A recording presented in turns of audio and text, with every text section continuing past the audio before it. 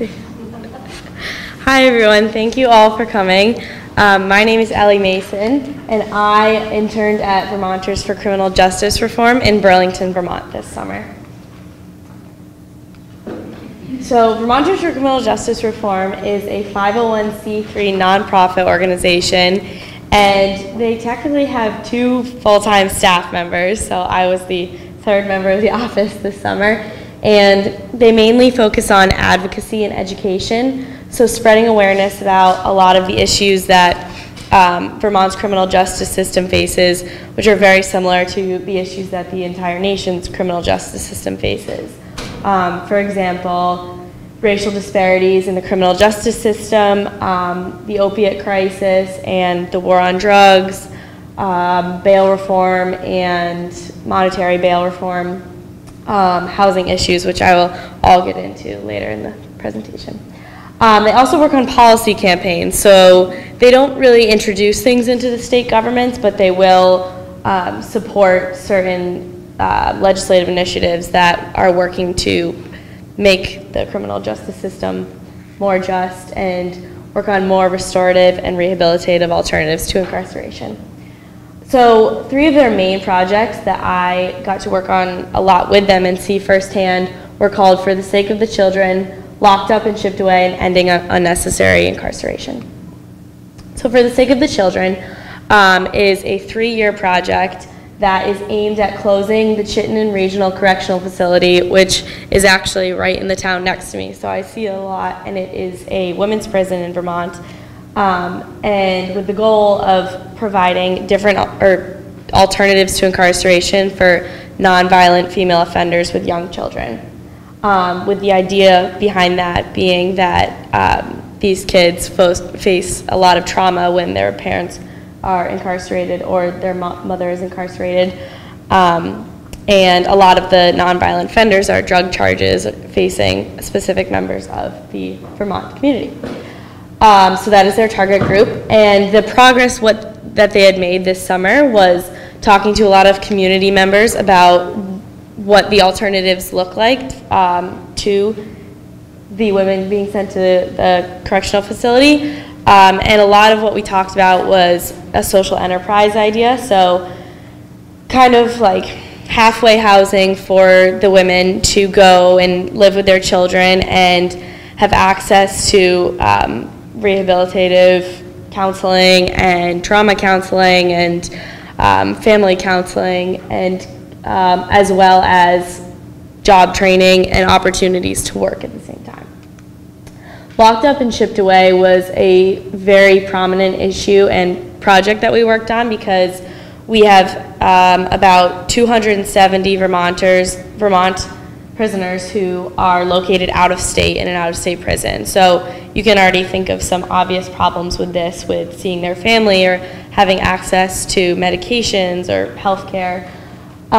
So these Vermonters who were in a Michigan out-of-state prison were moved to this prison, Camp Hill in Pennsylvania, which has the capacity for 5,000 prisoners. So when 270 Vermont prisoners come to a prison of 5,000 Pennsylvania inmates, is already overcrowded, and it's a private prison. It creates a lot of problems. So a lot of the letters that we received this summer had to do with problems with this move. So one of the big things that I worked on day to day was reading these letters and responding to the inmates who were in Camp Hill. Now, we can't do specific legal work at Vermonters for Criminal Justice Reform, but a lot of what we did with these letters was publicize what these men were saying in this out-of-state prison.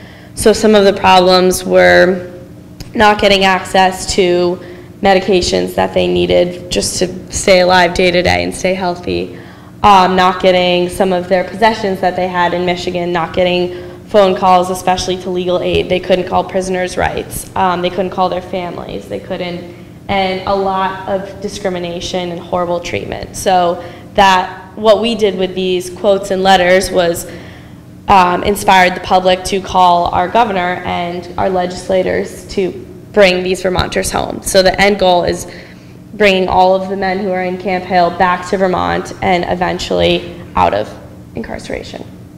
So what I reflected a lot about on this was just the idea of basic human rights and the fact that if someone goes to prison, they don't lose their basic human rights and they still deserve treatment, basic human treatment, and they still deserve to have access to their legal counsel or even to talk to their family. So a lot of my reflections throughout the summer and reading these letters and talking to my boss and my coworker were about this campaign of bringing all of our Vermonters back from this out-of-state prison. And then ending unnecessary incarceration is kind of a broad issue that we worked on. So some of the things that lead to this mass incarceration problem in the country, the war on drugs was a huge problem that led to a huge boom in incarceration, led to a lot of new prisons being built and a lot of kind of disproportionate charges for very small offenses or minor offenses, first-time offenses, basically wrong place, the wrong time offenses. Bail reform, so you could see that this would discriminate, monetary bail would discriminate against impoverished people who can't afford to pay these extravagant bail costs, and they would just go to prison because of that. Parole and probation issues.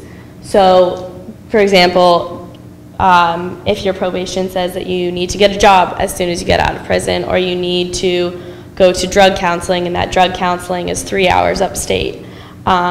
Certain issues that are just basically unrealistic and are set up for failure. Housing is a huge issue, so a lot of Vermonters will not be released at their minimums if they don't have housing, so we were trying to get rid of that requirement. And then the greater implications of ending unnecessary incarceration is that it discriminates against a lot of very specific members of the population. So there's huge racial disparities in the criminal justice system. Employment, so the unemployed or people who have lower income jobs will be discriminated against and be more vulnerable to going to prison.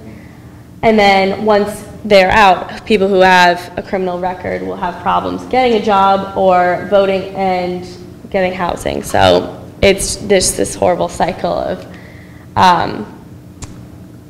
in the criminal justice system. So my research, what I did with the help of Dr. Bowie, was about racial disparities in juvenile incarceration. And I wanted to research this because originally my interest in this whole topic was sparked by reading the book Just Mercy, which was the One Richmond One book, and seeing Brian Stevenson speak at Richmond about this huge issue of racial disparities in the criminal justice system, and especially the problems in the juvenile justice system, because these are kids, they don't have the knowledge to defend themselves or even really realize what's going on. So a lot of my research had to do with where in the process this takes place, and what I found was that a lot of it is before they enter the criminal justice system, so it has to do with court intake and just that first involvement with the criminal justice system. So what I was really interested in and what I found was the use of risk factors in this process. So basically when a child or a teenager is has their first confrontation with the criminal justice system and their case is being taken into court, the judge and the jury and different actors in the criminal justice system will look at risk factors such as how they perform in school, what their family structure looks like, where do they live, what is the average income for where they live. So things that have tended to sway towards racial minorities and pick vulnerable parts of these communities and deem them as at a higher risk of criminal potential. And so what my solution to this whole problem and my original thought in this whole problem, in this issue, was that instead of taking those risk factors and putting those children in a situation of at higher risk for criminal potential, you would take those risk factors and say we should pay more attention in the criminal justice system to children who might be more vulnerable because of their education or their family background or their family history or their race or their family income. So that was my policy idea in changing this system. I think that it is on the radar, but I think that there is a long way that we need to go in terms of fixing the problem.